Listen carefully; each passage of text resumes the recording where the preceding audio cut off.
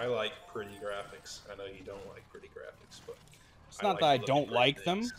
What I have written down is that they're an expensive and redundant crutch, right? Because that. Do you have any idea how much more elongated the game cycle has gotten nowadays compared to back in the day?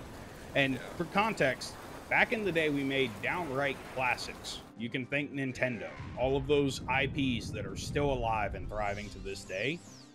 Get that done 6 months to a year and a half.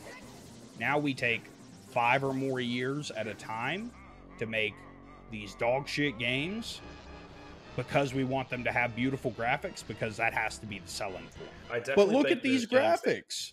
I mean, there are games that is the case, but there's many. I think there's more games where that's not the case, where it's a good game, a fun game, a game with engaging storylines,